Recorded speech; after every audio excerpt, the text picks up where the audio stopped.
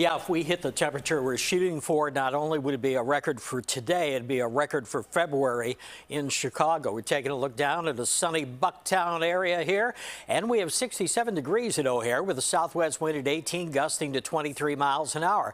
The cold front that'll come in here sits well to the northwest of us. We'll start seeing it enter the area west of us as we get to about 4 o'clock or so, and in the city itself, probably closer to 6 or 7 o'clock, and it'll bring some big storms with us. The severe storm threat is at a level 3 out of 5 levels of severe, so we do have a pretty good risk to see severe storms in the area. With those, large hail is possible across the Chicago area and our entire viewing area, and that's hail that can cause damage. 2-inch hail is possible, and also there's more than just a tiny tornado risk out here. It's a 5% risk. When it's minimal, it's 2%. So 5% means we'll probably see some isolated tornadoes pop up. Future clouds and radar show you the way it moves in here. And by 7 p.m., the really big storms have come into the city itself, and it moves on its way late tonight. But behind it brings in the cold air together with some snow